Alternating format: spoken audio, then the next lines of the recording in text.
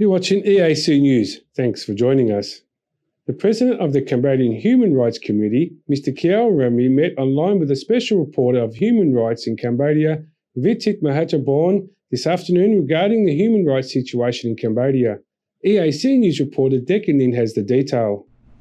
The chairman of the Human Rights Committee, Keo Remy, told the Special Rapporteur on Human Rights in Cambodia, Professor Vitit Muntarbhorn, to balance the report of human rights issues in Cambodia. He said that reporting according to one source, we heard the other side. On the afternoon of March 24, 2022, the chairman of the Human Rights Committee, Keo Remy, met with Professor Vitit Muntarbhorn via Zoom. During the meeting, the Special Rapporteur on Human Rights questioned the chairman of the Cambodian Human Rights Commission on 3 issues, including the establishment of a national human rights body, democratic space in Cambodia regarding the election, and the leadership of the ASEAN Human Rights Institution, which underwent several debates in the view with AICHR. The meeting also discussed current rights issues in Cambodia, such as the Naga World dispute. At this point, he asked Professor Muntarbhorn that before submitting the Cambodian Human Rights Report to the United Nations, to ask the royal government to have a voice in interpreting this report, rather than just accusations and conclusions.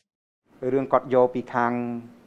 NGO ឬគណៈបកមិនមែនរដ្ឋាភិបាលប្រឆាំងរដ្ឋាភិបាលក៏ដោយយើងនិយាយចឹងហ្មងទៅខ្ញុំអត់ខ្វល់បាទខ្ញុំខ្វល់ថាសូមឲ្យគាត់យកទិន្នន័យពីយើងដើម្បីបង្ហាញឲ្យឃើញមានស្មើគ្នាថានេះជាការខិតខំប្រឹងប្រែងរបស់រាជរដ្ឋាភិបាលបានធ្វើអញ្ចឹងបានប្រឹងប្រែងដល់កម្រិតនេះហើយអ្នកឯងរិះគន់ចោះ Keo Remy stated that the special reporter does not act as a spokesperson for the royal government of Cambodia, but to balance the report submitted to the United Nations. According to the chairman of the Human Rights Committee this afternoon, there was a lot of consensus between the government side and the UN representative.